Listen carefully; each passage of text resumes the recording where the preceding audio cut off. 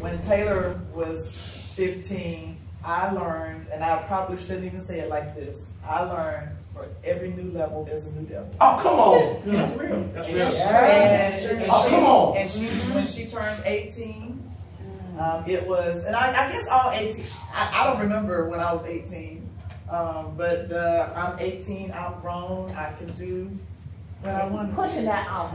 Yeah, pushing. I mean, just all the way. And so I find all the time that I'm having to say, there's only one adult in this household, and it's me.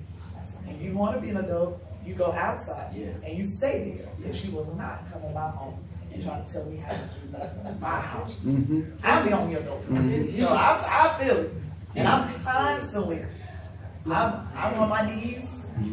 Look, let me tell you how dope God is, Raquel. So I tripped, and I'm talking about I blacked out. It take a lot for me to get there, but when I get there, yeah, it's kind of, looking at it like it's dangerous. It's dangerous for me to have that kind of temperament, and God was like, I need to control that. Because like for real, if you did what Moses did now, yeah, you would be doing 25 to life, 5 to 7, whatever you want to call it. And so I can't respond to everything because I realize that everybody's not wired the same way that I am. I can't put expectations on my daughter to be a certain way, right? Or want it more for her than she wants it for herself. So check how God did me. So one of the things that I told the young lady that I was coaching, I said, do me a favor. There's a book by a woman called Stormy Omar, The Power of a Praying Wife. So I said, I'm going to get the book and I'm going to read it with you. Now, this is totally directed towards women as they deal with their husbands, but I'm reading the book and I'm internalizing everything. And God said, where's the grace that you're extending to this child? I put her in your care, right? And just to handle the lightweight, the heavyweight was never meant for you to lift. And when you get to a place where it's like for real, my man said it to me, he said, Quest, God pushing you to your knees, bruh. Because I haven't, up until that point, I had yet to pray for it until it got to a point where I was just like, okay, God, you're going to have to handle it now because I feel it, and I feel anger in a way that I haven't felt anger in before because once I said we need respect, and I feel like I'm being disrespected right now. But he said, what is your intention though? Because sometimes what she's doing to you feels like a punishment and not a pruning. And the difference between the two is your intent. And so I had to switch up my intent. And now I'm looking at it now like, okay, God, I'm being pruned so that I can bear more fruit. And so you can use me in ways that you've never done before. What is your cross that you're facing today? It may be your spouse, it may be child, it might be finances, it might be the way that you're talking to one another. What is your cross? And how are you looking at it? Because if you've been doing stuff and it's not working, stop. It don't work. And the one thing that we should do, we're not doing, and that is fall to our knees. God, I need you. Amen. And sometimes that is enough.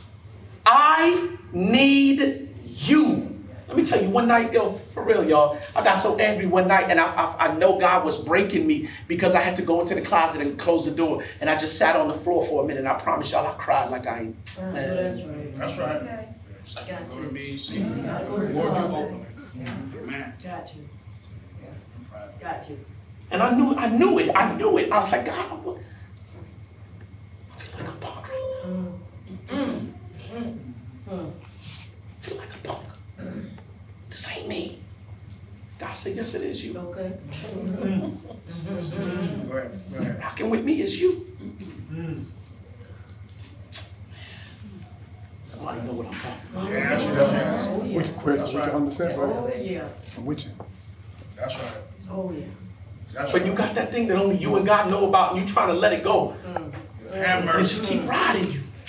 Yes. Because I realize now I'm learning how to be a little bit more vulnerable as a man. Because I realize that the dictionary definition of man is susceptible to personal, physical, or emotional attack. And most men, that's what we carry. That's the shield we carry around. Right? And so because we've been taught from day one, You don't whine. You man up. You handle your BI. You don't cry. You don't shed no tears. But I found out that when we do that, we're adapting.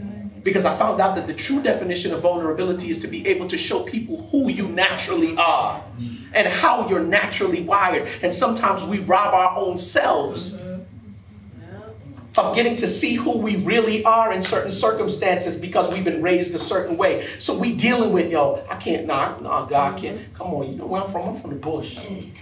Kings Highway, 91st and 92nd, 90s in the building, Flatbush in the building. That's how we came up. I can't let nobody, and God said, no, son.